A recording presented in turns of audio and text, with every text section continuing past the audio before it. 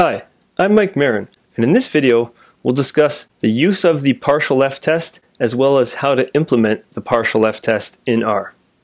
The partial F-test is used in model building and variable selection to help decide if a variable or a term can be removed from a model without making the model significantly worse. Conversely, we can think of the test as being used to help us decide if adding a variable or a term to a model makes the model significantly better. Soon, we will provide a clearer definition of exactly what we mean by better or worse. We refer to the larger model as the full model, and the model with one or more variables or terms removed from it as the reduced model. A term that often gets used here with the partial F-test is that it is used to compare nested models. Let's discuss a few examples to help explain what we mean by the term nested models as well as a full and a reduced model. We will be working with the lung capacity data that was introduced earlier in the series of videos. I've already imported the data into R and attached it. Now let's discuss a few examples.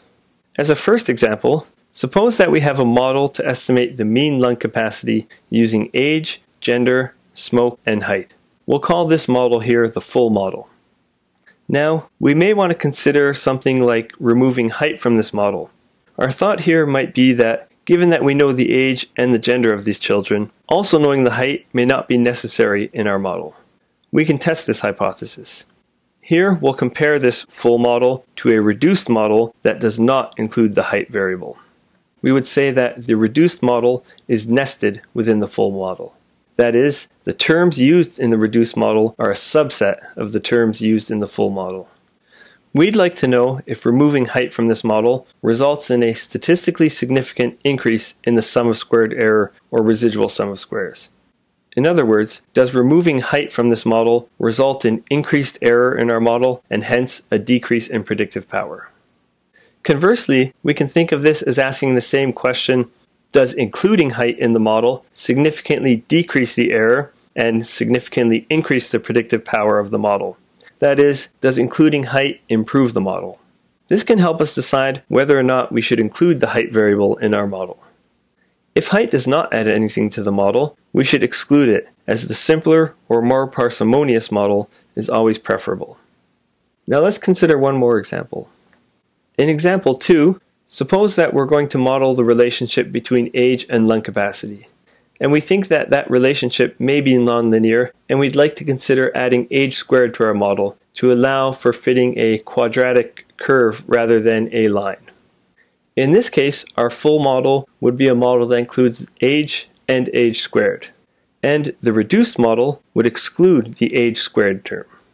Again, we could say that this reduced model is nested within the full model, as the reduced model contains a subset of the terms used in the full model. We would like to know if the model that includes age squared is significantly better than the one that does not. Or again, conversely, we'd like to know if the model that excludes age squared is not significantly worse than a model that includes it. The way we will define if the full model is significantly better is by determining if the sum of squared error, or the residual sum of squares, is significantly lower in the full model as compared to the reduced model. So let's do a quick review of what the sum of squared error, or residual sum of squares, is. The sum of squared error measures how close the model's predicted y values are to the observed y values. In some sense, it can be thought of as summarizing how well our model fits the observed data. The partial F-test compares the sum of squared error of the full model and the reduced model to see if there has been a significant change in the sum of squared error, and hence a significant change in how well the model fits or predicts the observed data. Let's consider that second example, where we'll model the relationship between age and lung capacity. Suppose the scatter plot and the fit of the reduced model looked as follows. If we were to take all of these residuals or these errors, square them all, and sum them all up, this is what we'd call the sum of squared error. Now, imagine instead fitting what we're going to call the full model, a model that also includes age squared and allows for curvature. For this model, we can take a look at all of those errors, squared, and summed up. In this fictitious example, we can see that the sum of squared error of this full model looks like it's significantly less than the sum of squared error for the reduced model presented earlier. we can subjectively say that this full model appears to be better. If, on the other hand, the decrease in sum of squared error when going to this full model was not very much at all, we would conclude that adding age squared to the model does not significantly improve it and is not necessary. The partial f-test makes comparison of these two sum of squared errors, but in a more objective way, to help us decide if the decrease in sum of squared error when moving to the full model is statistically significant. The partial f-test. This test has a null hypothesis that there's no significant difference in the sum of squared error of the full and reduced model. Or in other words, we can state it as the models do not differ significantly.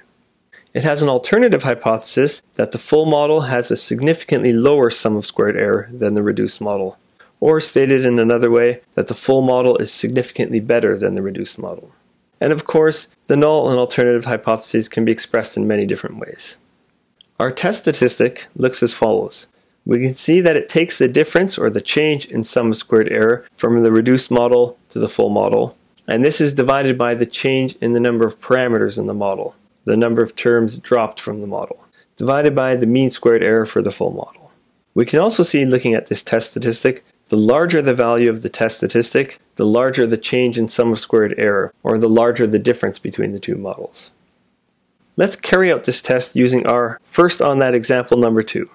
I've already prepared a script to do all of this stuff, so let's run through that. First, we're going to fit that full model that includes age and age squared. Then we can go ahead and fit the reduced model that includes only age. These are the two models that we're going to want to compare. And just for our own sake, let's take a look at the summary of the full model. We can see there that this model has an R squared of 0.6727 and a residual standard error of 1.525. If we take a look at the summary for the reduced model, we can see the R squared is 0.6719 and a residual standard error of 1.526. Just looking at these subjectively, we can see that there hasn't been very much change in the R squared or the residual standard error when we look at the full model and the reduced model. It seems that including age squared does not improve the model, but let's formally carry out the partial f-test. You can recall that this test has a null hypothesis that there is no significant difference in the models, and an alternative hypothesis that the model with age squared is significantly better. To complete this test, we can use the ANOVA command, and we'll first enter the reduced model and then the full model. In the test results, we can see the sum of squared error, which R is labeling as the residual sum of squares, for each of the models. We can also see the F statistic and the p-value for the test. Based on the p-value of 0.172, we'll fail to reject our null hypothesis and conclude that we do not have evidence to believe that the full model is significantly better. We've decided that we don't think it's necessary to include the age squared term in our model. And it's worth mentioning a reminder here that failing to reject a null hypothesis is not the same as accepting it. We have not proved the reduced model to be better. We've failed to convince ourselves that it's worse. Now let's go back to that first example and test if we can drop height from the model. First, we're going to fit the full model, and we'll call it Model 1. And this is a model that includes age, gender, smoke, and height. Now we'll fit a reduced model that includes only age, gender, and smoke, and has the height variable removed. And again, a reminder that our null hypothesis is that there is no significant difference in these models, and the alternative hypothesis is that the full model is significantly better. Again, we can use the ANOVA command, first entering our reduced model and then our full model. And taking a look at the results, we can see the p-value is extremely small. Here we will reject our null hypothesis and conclude that the model that includes height is significantly better. That is, it has a significantly lower sum of squared error or residual sum of squares. And we can see that large change in the sum of squared error when we look at the output. I'm sure you can imagine all sorts of applications for the partial f-test. The main thing here is that the two models being compared are nested. It's also worth mentioning that model building and variable selection are very large topics, and they depend largely on the goals of your model. Here we've simply presented the partial f-test as a way for comparing nested models to see if there has been a significant change in the sum of squared error. Thanks for watching this video. Make sure to subscribe to our channel and check out our other instructional videos.